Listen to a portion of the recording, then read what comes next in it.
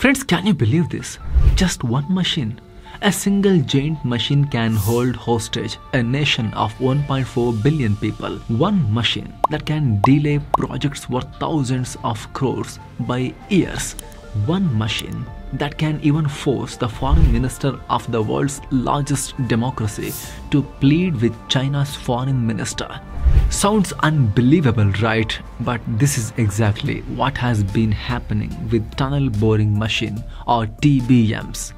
For years, China used TBMs like a weapon, holding India's infrastructure projects hostage. But now that chapter may be ending, because India has decided to make its own TBMs, and leading this mission is our own public sector company, BEML. So today let's understand why this machine is so important, how China arm twisted us with it, and what changes when India finally builds its own TBM machines. Chapter 1. What is a TBM? So first, what exactly is a TBM? Tunnel boring machine. Just the name tells you its job. Imagine a monster machine nearly 100 meters long, weighing 700 tons. It is like a factory moving underground. At the front is a giant rotating cutter head that chews through rocks as easily as a knife through butter. Behind it, the machine simultaneously builds the concrete walls of the tunnel as it advances. Whether it is a metro rail project, a highway tunnel, or a high-speed rail project, you can't do it without TBMs. India has already built over 1,000 kilometers of metro tunnels, and in the next 4 to 5 years, we plan to build another 1,100 kilometers. That is massive. But here's the embarrassing part. Until now, we didn't have even a single TBM of our own. We had to import them mostly from China. And that is where the trouble began. Chapter 2. China's leverage. You see, TBMs are not just machines, they are strategic assets. China knew this. When relations soured, China started delaying and denying supply of TBMs to India. And that single decision pushed back some of India's biggest metro projects by years. Delhi Metro, Mumbai Metro, Bengaluru Metro, even the prestigious Mumbai-Ahmedabad bullet train projects all saw delays because China refused to deliver TBMs on time. It reached a point where India's External Affairs Minister S. Jaishankar had to personally raise the issue with China's Foreign Minister Wang Yi just to get the machines released. Think about it.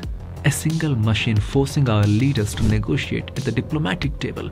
That is how much control China had on this. Chapter 3. India's own TBM.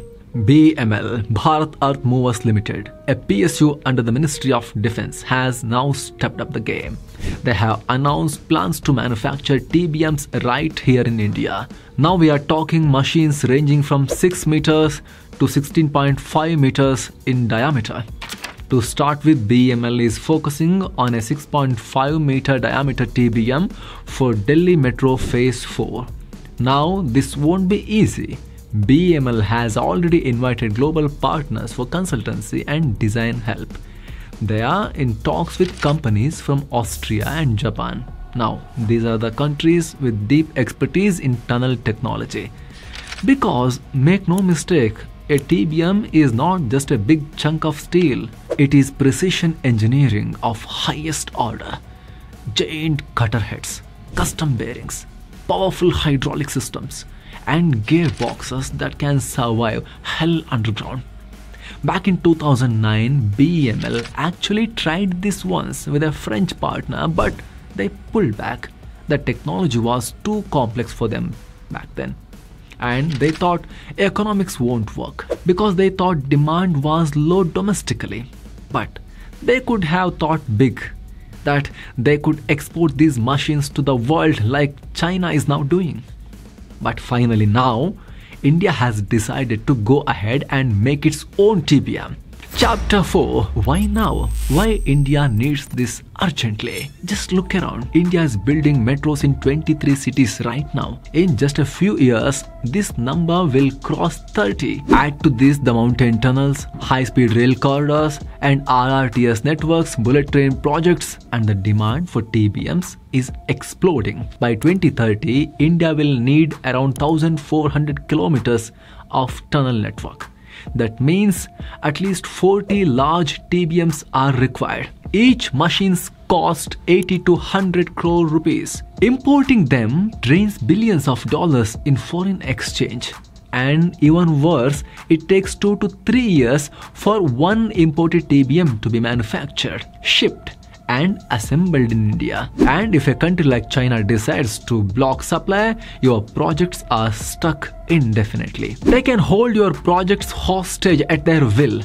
That is why making TBMs in India isn't just about saving money. It's about saving time, ensuring self-reliance, and protecting national interest. Chapter 5. Challenges ahead. Of course, this won't be a cakewalk. Technology mastery is key. India's geology is complex. Hard rock in one state, soft soil in another. One size doesn't fit all. We will need a variety of TBM designs. That is why R&D and funding is critical. BEML alone can't shoulder this. Government support is important. And supply chain. TBMs need specialized parts, massive bearings, cutter discs, hydraulic systems. Building an ecosystem of suppliers for these in India will take time. And then there is geopolitics. Even if India makes TBMs, global players may try to protect their turf. China especially won't like losing their leverage. But for India, the opportunity is too big to ignore amid all these challenges. So friends, here is the takeaway. For years, a single machine gave China enormous power over India's infrastructure growth story. But now with BEML's initiative, India is finally breaking free. Yes, it is tough. Yes, it is expensive. But the payoff is massive. Faster projects, billions saved, and most importantly, independence from foreign pressure. And one day, maybe, made in India TBMs will not only dig our own tunnels, but also power infrastructure projects around the world. That should be our dream.